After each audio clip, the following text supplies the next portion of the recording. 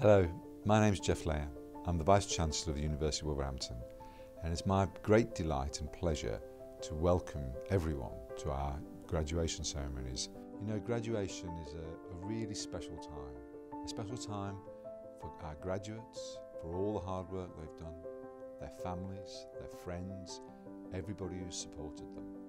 And it's really saying something when you see thousands of people graduating every year, making sure that they are able to celebrate their success. Every year in Wolverhampton, we graduate 7,000 students over 30 ceremonies across the whole year.